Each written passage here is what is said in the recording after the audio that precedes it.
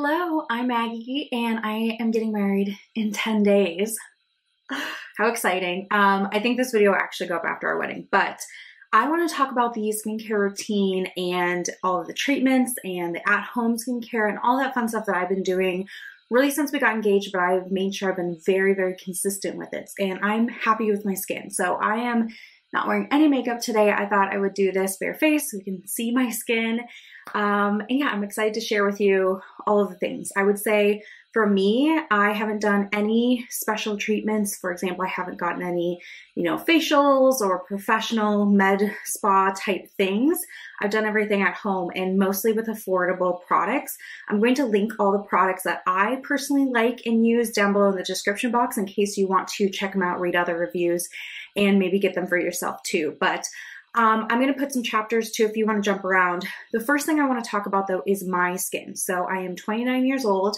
I have oily skin with a little bit of congestion in my pores.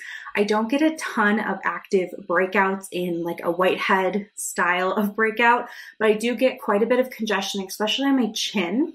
A little bit on my nose, not too bad, but really down here. So that is kind of my big focus, is going to be like exfoliating, BHAs, making sure that the texture of my skin. I do have a spot here that is healing, so it's still got darkness, but it's completely smooth. And that's something, I definitely can have my makeup artist cover with concealer. I'm more so just worried about the texture and having as much of a smooth canvas as possible. So that is a little bit about my skincare. Like I said, most of this is kind of like Target, Ulta brands, not like the expensive side. I do have a few masks that are a little bit pricier from Sephora, but we'll get there. So how I stayed consistent is I added a habit tracker on my phone, and I have to check off, AM skincare, PM skincare, and then weekly treatments. And just getting the habit of tracking off my habits, and I use it for other goals too, but it makes me think about it every day. And nighttime skincare is the one that I think I personally struggle with more than morning, because in the morning I get out of bed and I do my skincare right away. I don't think about anything else. Even if I'm gonna go for a walk middle of the day and come home and shower, I do it right away in the morning. And then after my shower, I might do it again. That's fine, but that one's fine. It's the evening skincare, especially on the days that I don't wear makeup, because I think, oh, well, I don't have makeup on. Why go through the whole routine? And I've found that this habit tracker really helps me do my skincare even when I could maybe talk myself out of it. So just a little tip.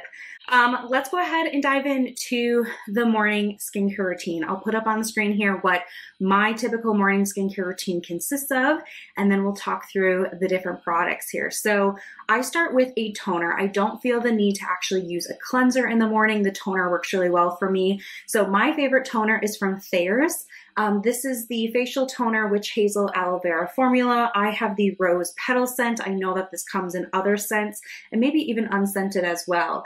But this just works really well. I have reusable cotton rounds. I put a little bit of this onto, I swipe it over my skin, and it just makes my skin feel kind of refreshed, awakened. It gets any oil and any sweat, dirt off of my skin from the night of sleeping and tossing and turning and all that good stuff. So I love this. It works really well for my skin. I've never had any irritation from it, and this is the second bottle I've purchased, and I plan to keep purchasing it. It's really great. So as that dries, I will put on a lip balm, and I consider lip balm to be part of skincare. I like the EOS lip balms, whatever scent here. I'm not too picky. And then as that's kind of drying down still on my face, I will do my eye cream. So in the morning, I like a lighter gel-based eye cream. My favorite one is from Good Molecules. It's the Yerba Mate Wake Up Eye Gel. This is like my third or fourth tube of it. It's just a really nice consistency. It feels fresh on the skin. I've never had issues with it, playing poorly with makeup. It just works really well for me. I don't find that I need a lot of it. It spreads pretty quickly on my skin. Like it's not gonna kind of pull. It really glides on, and it makes me feel a little bit more awake in the morning. So then after my eye cream, if I have anything to treat on my skin, that's when I'm going to do my spot treatment. I think Picking out a spot treatment that you think works for you is great. I use this one morning and night when I do have something kind of more active on my skin. This one is from Dermalogica. It's the Clear Start Breakout Clearing Booster. I know that there's a lot of ones out there, so I think just whatever works best for you. But having a dedicated spot treatment makes me feel better that I'm actively trying to, you know, clear it up with a little bit more. Does it work? I like to think it does, but I'm not going to test not using it either at this point. So the jury's out, but I like to think it works, so let's hope it does. Okay, so then moving into my morning serums, something I added about 4 months ago into my morning skincare routine is a BHA. So this one is from Naturium. It is the salicylic acid serum 2%. I really love this. It doesn't burn, it doesn't sting, it doesn't do anything like that. It's just a clear liquid. I massage it on my face, and this has really helped with my blackheads, sebaceous filaments, pore congestion in general. I feel like the texture is very noticeably different when I started incorporating this. I used to use in the evening time an AHA BHA mixed serum from Good Molecules, and I really like that. And then I switched to something different that's just an AHA, and I noticed that I needed a BHA still in my life. So I decided to put it into the morning. Like I said, for my skin, it doesn't cause any issues. It feels nice, so I just massage that on. And everything I do, I kind of pull under my jawline and down to my neck a little bit too. But this has definitely helped, again, with that congestion. So I highly recommend that. Then I use a vitamin C serum. I've been using a vitamin C serum for years in the morning. I just absolutely love it. This is my go-to. I always go back to it. It is the Derma E Vitamin C Concentrated Serum. It has hyaluronic acid in it as well, so it just offers a little bit more kind of hydration and moisture into my skin in the morning. I love how it feels. It's very easy to blend into my skin, and this I'll bring down, again, my chest, back to my hands, that kind of thing. So love this. This one is a 2-ounce bottle. What I found a lot of times is that the price of this versus the price of another vitamin C is the same, but this is a 2-ounce and other ones are 1 ounce. So I always go back to this one. I think it's a great steal. And the other thing I love about it was when you can't pump anymore, the lid actually comes off. I know that there's a lot of skincare products where you can't actually get that lid off, but you really can get everything out of this when you want to finish it all the way up. So love that. And then the last step is an SPF. So now that we're in warmer months with my oily skin, I like a fluid SPF. I've been using the Naturium SPF 50, the UV Reflect Antioxidant. Really, really like this one. I'm almost done with it. This has been awesome. Highly recommend that. And that's it for my morning skincare. I know that there's technically 7 steps, but it goes by really quick for me. I feel like I'm able to, you know, do my whole morning routine with brushing my teeth and skincare and all that fun stuff pretty quickly, and adding in the BHA really hasn't slowed me down much. You know, it's just one extra step and it's working really well for me. So that is what I do every single morning. Switch into evening skincare routine here next. All right, so the next I have the evening skincare routine, and I'll put up here what that typically looks like for me. So the only change here is if I'm wearing makeup or not. If I am wearing makeup, then I'll do a double cleanse. If I'm not wearing makeup, I just go in with my normal cleanser. So let's go ahead and talk through the products. My favorite cleansing balm is from Good Molecules. It is the Instant Cleansing Balm. It is such a great product. I find that this becomes like the thinnest oil once you know, kind of warm it up, and I love it. You don't need a lot of this, so I'll rub that over my skin, remove my makeup, especially my mascara, eye makeup, brow pomade, all of that fun stuff, and then I use a makeup eraser to really get it all off. I just find that it works well for me. I like the softness of the cloth, so that's what I choose to use. You definitely don't have to, because you are using, you know, a balm as well, but that's what I like to use. And it removes everything on that first round. I never feel like I have to go back in to remove makeup a second time. Then the second cleanser I use is from La Roche-Posay, and this is for normal to oily skin. So this is specific to my skin type. This is the Toleriane Purifying Foaming Cleanser. I absolutely love this. I have repurchased it. I also find that I don't need a lot of this to really kind of suds up and make a nice like lather for my skin, but it removes everything without feeling stripped or dry afterwards, which is what I'm looking for, because if I feel stripped or dry, then my oily skin is going to produce even more oil, and that's not what we're looking for. So this leaves me very comfortable, and this bottle has lasted me quite a while too, so that's also a bonus. Next, I do eye cream.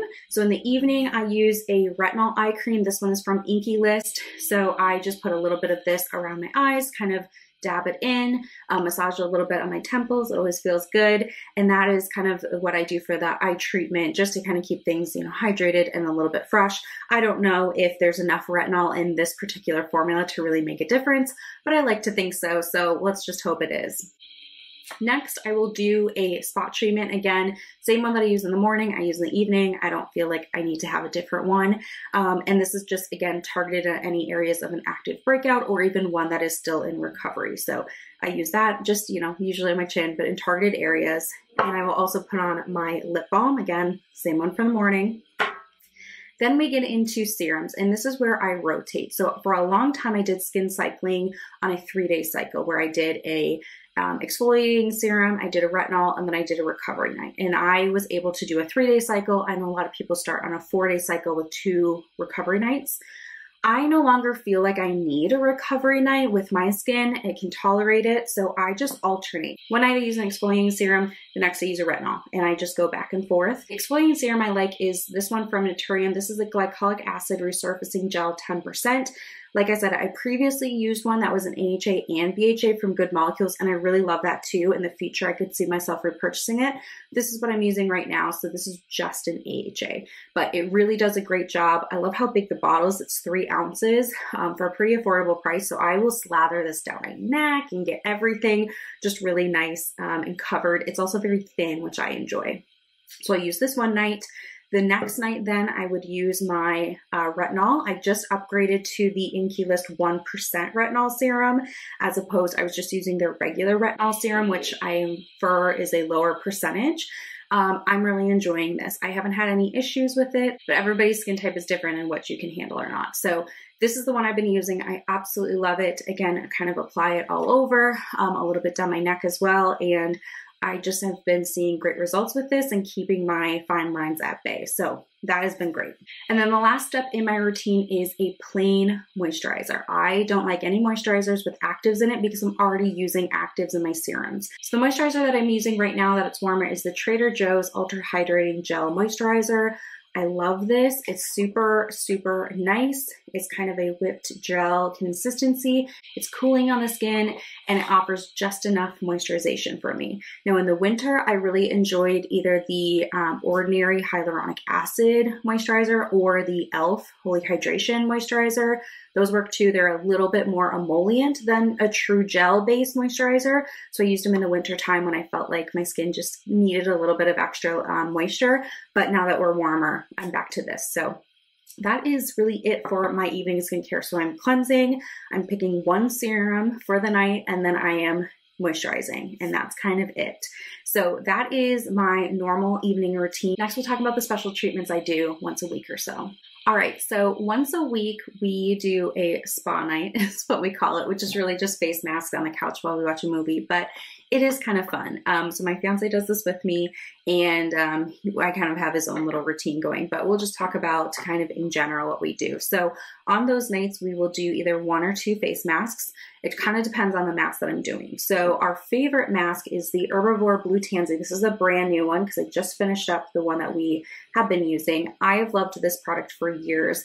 This is from Sephora, so it's a little bit more expensive, but for me, I actually don't mind spending a little bit more money on a treatment because it lasts. You know, I'm using it once a week and I really see results from this. So this has AHA and BHA in it, so it's going to exfoliate the surface as well as going into the pores and kind of dissolving what's in there. So this is fantastic. I use an old foundation brush to apply it so it feels super, you know, luxurious like you're at the spa. And so if this is the mask that we're using, then we'll just sit with this on for 10 to 20 minutes and rinse it off and go into an overnight mask. So I'll talk about the overnight mask in a moment, but this is kind of our favorite.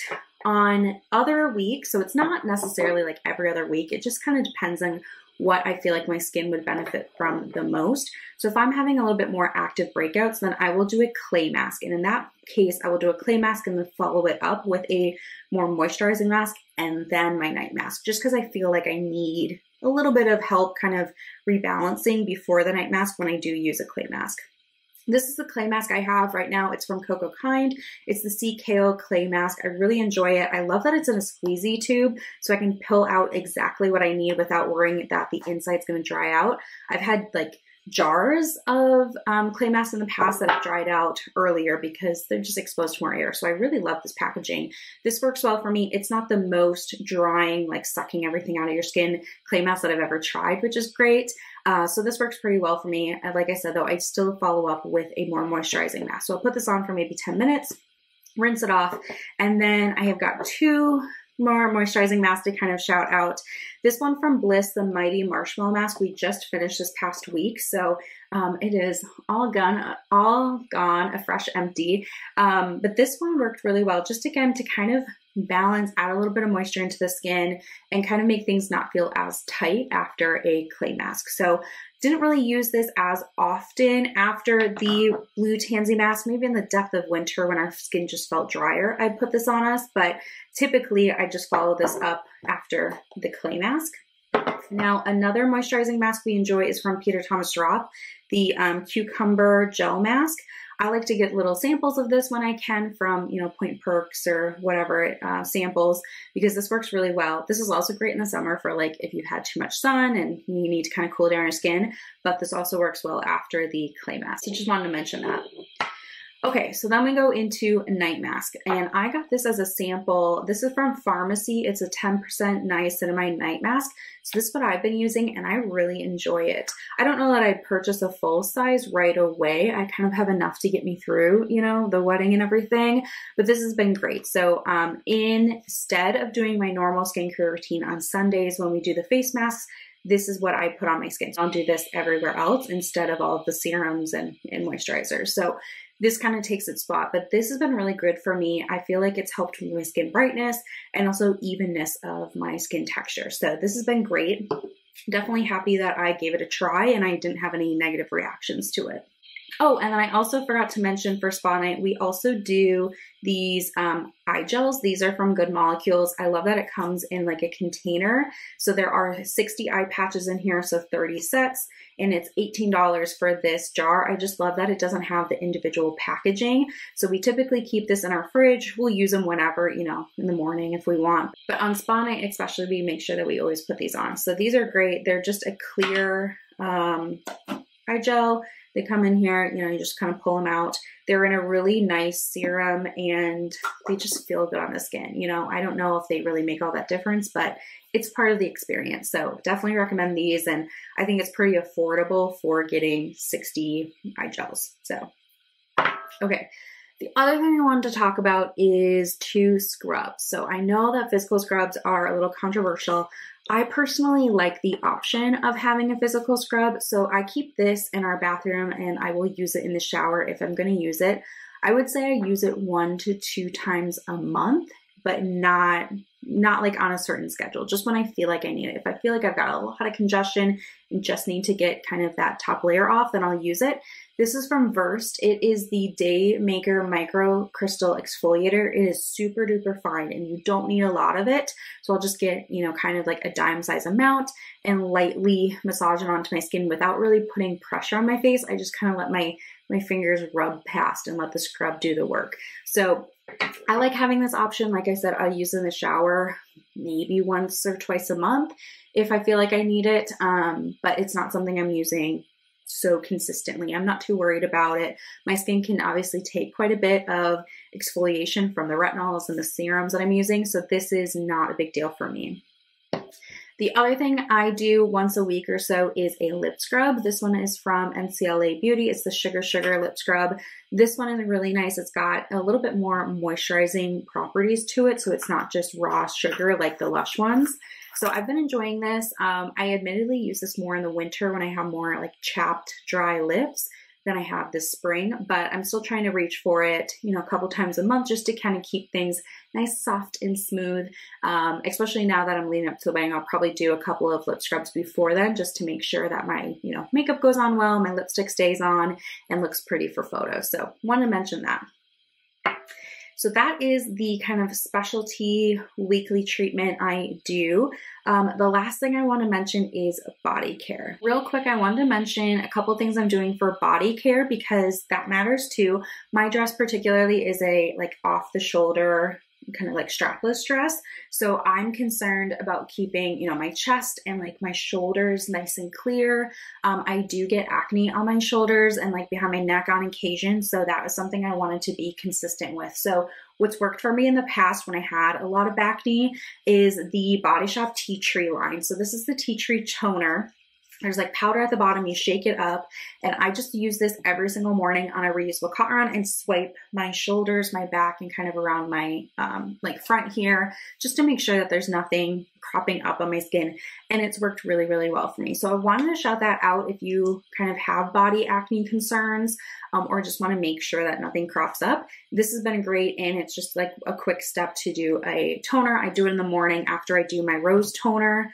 I will then quickly swipe this on, you know, my shoulders and back. And then another concern for me is I have KP on the back of my arm, so I've been working to smooth that area. I can't do a ton about the redness, but I do some exfoliating. So once a week, I use a body scrub in the shower. I like the Tree Hut scrubs. They're affordable and they have all sorts of fun scents.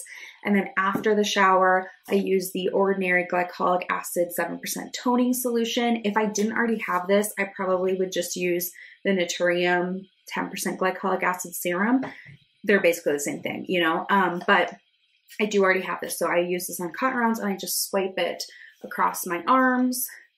Here, I also have some texture right here on my forearm. So I just hit those spots after a shower. Whether I've used the scrub or not, I just do it after every shower. And that has kept my skin's texture on my arms a lot smoother. Like I said, there's still a little bit of redness there and I can't do a ton about that.